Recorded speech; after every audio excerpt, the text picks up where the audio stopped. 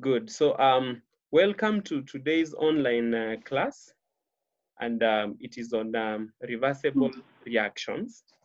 And basically, today we are going to look at reversible reactions, and we start by defining reversible reactions. We say these are reactions which can be able to proceed both in the forward direction and in the reverse direction. So in many reactions, the product usually interacts and they revert back into the reactants. For example, you can be able to see the equation on the screen. You have a SO2, that is sulfur 4 oxide, combining with oxygen to form SO3, sulfur 6 oxide. So here, the reactants, which is SO2 and oxygen, can be able to interact to give you the product. At the same time, the product can revert back to give you the reactants. So in such a reaction usually takes place in an enclosed environment in such a way that the products are not allowed to escape. So when that happens, then a reversible reaction is able to take place. Some more examples of reversible reactions. We have cobalt-2 chloride, COCl2. It can be able to give you carbon 2 oxide plus chlorine.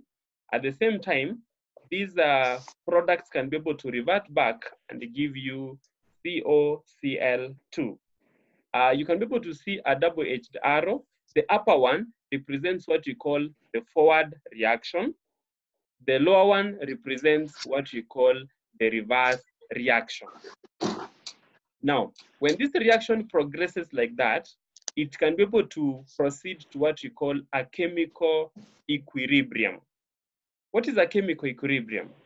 A chemical equilibrium is where the rate of the forward reaction becomes equal to the rate of backward reaction. When that happens, then we talk about a chemical equilibrium. A chemical equilibrium, both the forward and the reverse reactions, as you have said, they continue. But because their rates are equal, there is no net change in the concentrations of the reaction components. So when equilibrium is reached, the reaction is going on, but the rate of the forward reaction is equal to the rate of the reverse reaction. Now, there's a diagram here which tries to show the relationship between the forward reaction and the reverse reaction. The forward reaction is represented by A, the reverse reaction is represented by B. So in the forward, at the beginning of the reaction, when time is equal to 0, you can see that B, which represents the reverse reaction, the concentration of the product is very low, but the concentration of the reactants is very high. As time progresses, the reactants, the concentration begins to decrease. At the same time, the concentration of the products begins to increase until a time is reached when an equilibrium state is attained, whereby the rate of the forward reaction and the rate of the reverse reaction are equal. So at such a state, then we talk about equilibrium. So these are very important points as far as reversible reactions are concerned, because at equilibrium, that is now where the rate of the forward reaction is equal to the rate of the reverse reaction. Now, having understood now this graph here, or this diagram, then we can be able to look at what you call the Chatelier principle. So Chatelier principle, it's a principle which tries to analyze the factors which affect the equilibrium. I've shown what we mean by the equilibrium. So this scientist by the name of Chatelier was able to come up with a principle which governs reversible reactions. And it states, as shown on the screen, it says that if a stress stroke change is applied to a system in a dynamic equilibrium, the system changes in a way that reduces the stress. I repeat again, if a stress or a change is applied to a system in a dynamic equilibrium, the system changes in a way that relieves the stress.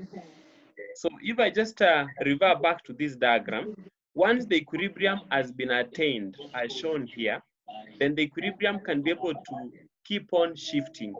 But it will be able to shift. That is why we are calling it dynamic equilibrium state. That means the rate of the forward reaction and the rate of the reverse reaction, they are equal. So if a change, or what you are calling a stress, is introduced at this point, then the equilibrium can be able to shift either towards the right or towards the left in such a way that it can be able to remove that change which has been introduced. So that statement is what we call Lee-Jatel's principle. What are these types of stresses which can be able to come into, which can be able to affect the equilibrium position? There are three of them. The first one is called change in concentration. The second one is called change in temperature. And the third one is called change in pressure. So we want to look at these three stresses, or these three changes, which can affect the position of the equilibrium. Number one, change in concentration. Number two, change in temperature.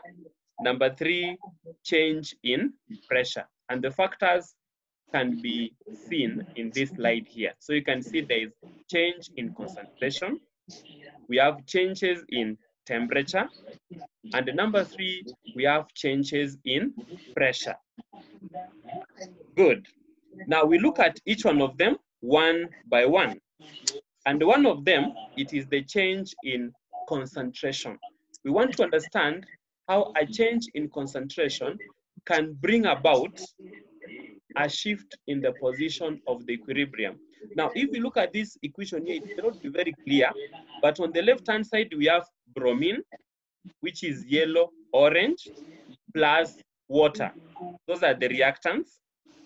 And then in here, we have our double arrow. So on the right-hand side, we have the products. The products, one, we have the hypobromite ions. Number two, we have bromine. These are the bromide ions. And we have the hydrogen ions. So I'm going to request you to write this equation because we shall be referring to it even in the next slide. So on the left-hand side, we have bromine, and the color is yellow, orange.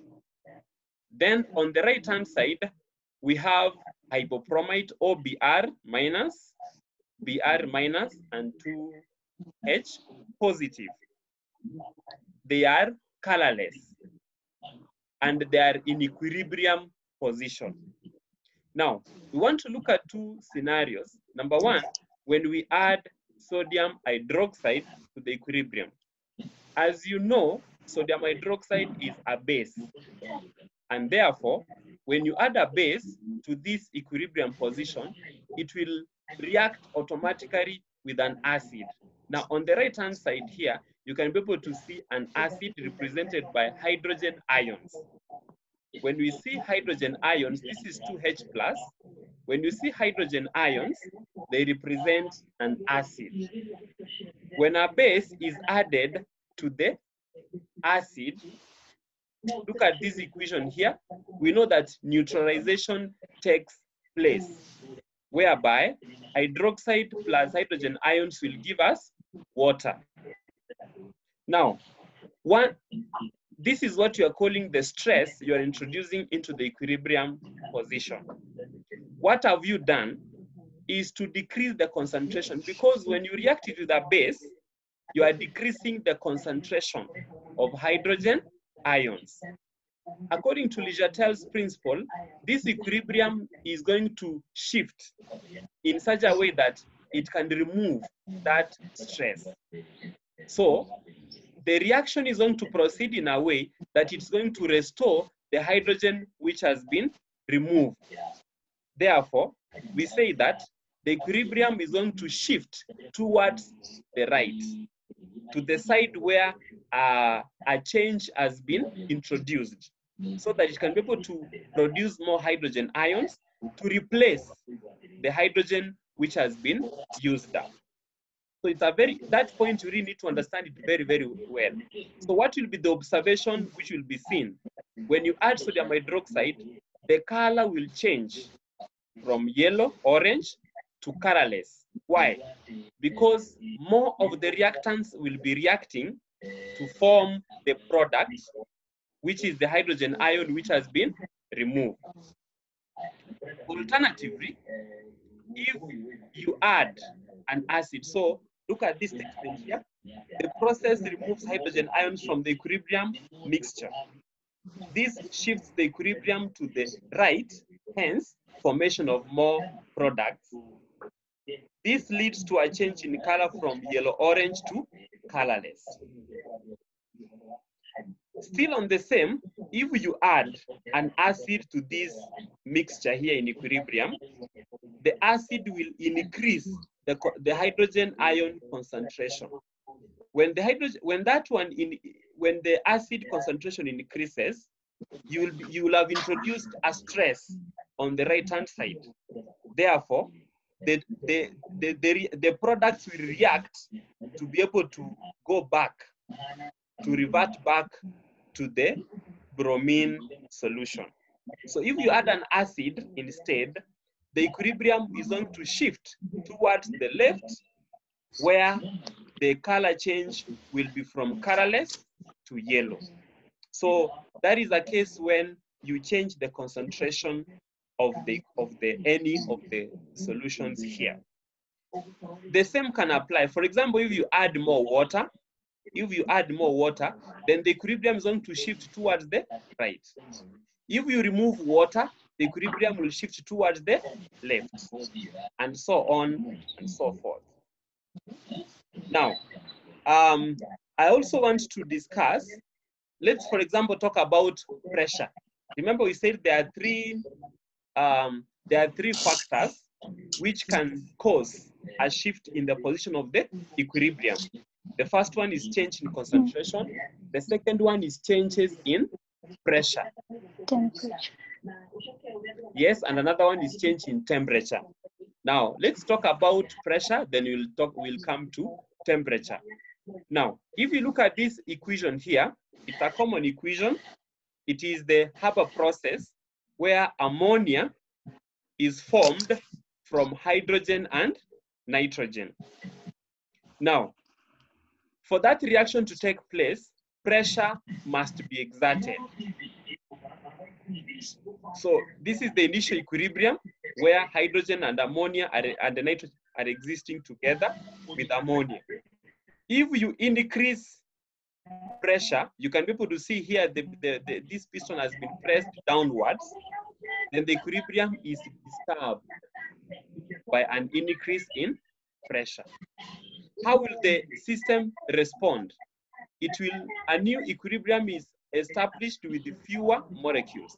Remember, Boyle's law that pressure is inversely proportional to volume. Therefore, when you increase pressure, the volume is going to decrease. Therefore, I don't have that equation with me here, but you remember the equation where you write nitrogen plus hydrogen giving you ammonia. If you balance that equation, you're going to get that you require one nitrogen combining with the 3 hydrogen molecules to form 2 ammonia molecules. So the equilibrium is going to shift to the side where there are fewer molecules. And where there are fewer molecules, it is where ammonia is going to be formed. Therefore, we say when you increase the pressure, the equilibrium is going to shift to the side where more ammonia is going to be formed, because when you compare the reactants and the products, ammonia has fewer molecules compared to hydrogen and nitrogen. It's unfortunate I don't have that equation with me here, but I hope if you try to write it, it will be very clear to you. Now, let me talk about changes in temperature. Let me talk about changes in temperature.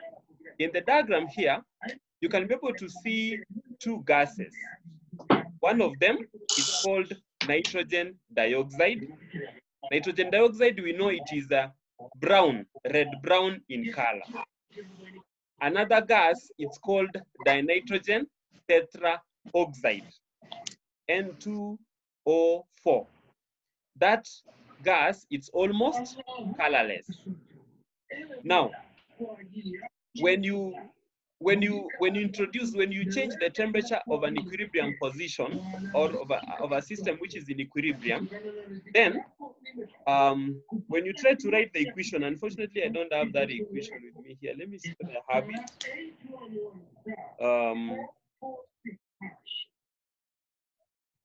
Good. So let me just exit just a moment. Let me get some other slides here for us.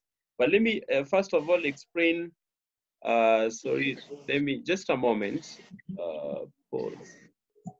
So if you can be able to see on this slide here, we have an equation between NO2. Sorry, this is NO2 here, and then we have N2O4. We have said NO2 is brown in color. N2O4, it is colorless. Now, just before we conclude this discussion, I want to bring your attention to the fact that we have two types of reactions as far as temperature is concerned. A reaction can either be exothermic or it can be endothermic. An exothermic reaction, usually it is represented by a negative, meaning that there is a loss of energy, heat energy. Endothermic reaction, it's a reaction where there is an increase in energy of the system. It will be able to absorb heat energy from the surrounding, and therefore there's going to be an increase. So this table here summarizes by saying, for an exothermic reaction, when you increase the temperature, then the equilibrium is going to shift towards the left. When you decrease the temperature, the equilibrium will shift towards the right. For an endothermic process, when you increase the temperature, the reaction is going to shift towards the right. And when you decrease the temperature, the reaction will shift towards the left. So I want to illustrate this. This one comes from the fact that for an exothermic reaction, it's a reaction which is already producing heat. So if you increase the temperature, you'll kind of slow down that particular reaction. That is why it will increase towards the left. But for an endothermic reaction, this is a reaction which will increase if you increase the temperature. So if you increase the temperature, you will favor the forward reaction. Therefore, it will proceed towards the right. Towards the right, it means there is going to be formation of more product. Now, let me go back to, let's look at this example here. For example, you have hydrogen. If you can be able to see down here, we have hydrogen plus CO2 forming CO plus H2O. Now, Ivy, is this an endothermic or an exothermic reaction? It's an endothermic. Excellent. What that means, according to our table here, if you increase the temperature, then the reaction is going to proceed towards the right. That means more products are going to be formed. If you decrease the temperature, then the reverse reaction is going to progress. That means the reactants, all the products on the left are going to be formed. Look at the second one. That means that is SO2 plus oxygen to form SO3. This reaction is represented by a minus here. That means it is an exothermic reaction. Now, if you increase the temperature for an exothermic reaction, this reaction will progress. That means more of SO2 and oxygen are going to be formed. But if you decrease the temperature, then more of SO3 is going to be formed. Is that okay? Yes. Thank you. And I always advise my students to look at this sign, especially for changes in temperature. Look at the sign. If it is positive, that means the reaction will progress towards the right. If it is negative, it's an exothermic reaction. If you increase the temperature, the reaction will progress towards the left. Now, let's conclude on this nitrogen 4 oxide here. Nitrogen 4 oxide and dinitrogen tetraoxide, they can exist in a dynamic equilibrium in a closed test tube. Nitrogen 4 oxide is a brown gas. Dinitrogen tetraoxide is a yellow gas. Now, if you heat and increase temperature, the mixture becomes more brown. Why is that? It's that so. If you increase the temperature, the formation, first of all, the formation of nitrogen 2 oxide is an exothermic reaction. Therefore, if you increase the temperature, the reaction will progress towards the left. That means you'll see more of the brown color, this one here. The formation of nitrogen 4 oxide is an endothermic process. So if you increase the temperature, you'll be able to see this reaction being formed. If you cool, that means the formation of N2O4, dinitrogen tetraoxide, is an exothermic process. Therefore, if you increase the temperature or if you cool, then it is going to be favored. More of dinitrogen tetraoxide is going to be formed. So that is it. That's it. You want to be able to understand that the formation of NO2 is an exothermic process. Therefore, increasing the temperature will favor the formation of more NO2. Decreasing the temperature will favor the formation of N2O4. Finally, we have talked about the three factors. Now, usually we talk about a catalyst. It is important to note that a catalyst does not affect the position of the equilibrium. There are only three factors which affect the position of an equilibrium: temperature, pressure, and the concentration. So what happens to a catalyst?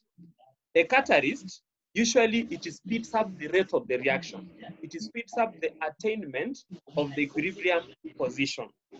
If you can be able to see this diagram here, if this is the one shown in red, it is the ordinary reaction which has not been catalyzed. But once you use a catalyst, then you can be able to see what happens here. It is going to reduce, it reduces, we call this one the activation energy, the energy which is required for the reaction to be able to take place. It reduces this hill. You can see the hill has been reduced from up here down here. So a catalyst will mean that the reaction will take place faster, and therefore the attainment of the equilibrium position will be faster. But it does not shift the equilibrium to the left or towards the right. So that statement, you can be able to see it on the screen very, very clearly. Good. So that's a summary of those factors you have mentioned: temperature, concentration, pressure. Look at the effects. Increasing the temperature shifts the equilibrium in the direction that takes in heat. Concentration, increasing concentration shifts the equilibrium in the direction that produces less of that substance. And increasing pressure shifts the equilibrium in the direction that produces less gas. So that is just a summary of what you've discussed. So we'll just repeat them until they sink in. If the temperature is increased, equilibrium shifts to decrease the temperature. And the equilibrium shifts in the endothermic direction. So those are just a summary of the things which you have discussed. And look at that equation. We have talked about this equation here, and we have said that the formation of nitrogen 2 oxide, it is an exothermic reaction. So when you increase the temperature, rather the formation of N2O4 is an exothermic reaction. So when you increase the temperature, the equilibrium will shift towards the left. When you decrease the temperature, the equilibrium will shift towards the right. Very good. I'm sure you can be able to see that. The equilibrium will shift to decrease the temperature. That means to the left. So we are just going to go through these ones until you understand. That means more NO2 is going to be produced because this is an exothermic reaction. If temperature is decreased, more N2O4 will be produced. So we are just repeating these points until it becomes very, very clear. Now, let me talk about something else here. Let me talk about something else. We have talked about pressure already, and there's something I want to picture here. Now, I want to talk about some industrial processes and how you can be able to use the rates of reaction and the equilibrium position. One of them is the Haber process, which is the manufacture of ammonia. In the Haber process, we have the following reactants, nitrogen and hydrogen, which react together. Why is it that companies, what problem do companies making ammonia obtain? Look at this equation here. If you look at this equation here, for us to form more ammonia, we need to do the following. Number one, we increase the temperature. Why am I saying that? Because when you look at the reactants, these are 3 molecules, 1 molecule. We have 4 molecules on the left-hand side and only 2 molecules on the right-hand side. Therefore, if you increase the temperature, the reaction will progress to the side where there's formation of more ammonia. So in the industry where they're producing ammonia, they require an increase in pressure.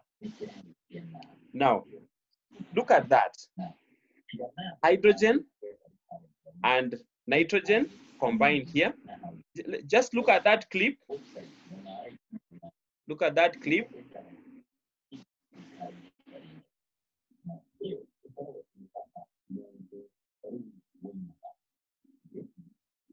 Stage number 3 is where we have the converter. That reaction is exothermic. They are heated to about 450 degrees Celsius. And remember, the catalyst which is used is called ion catalyst. So once the reaction takes place, it's an exothermic reaction. Then stage 4, it is where now we are able to produce our ammonia. You can be able to see that. Our ammonia has been produced.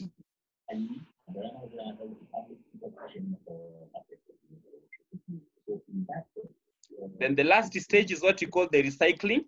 That means the unreacted hydrogen and nitrogen, they are taken back to the catalytic chamber so that more ammonia can be able to be produced.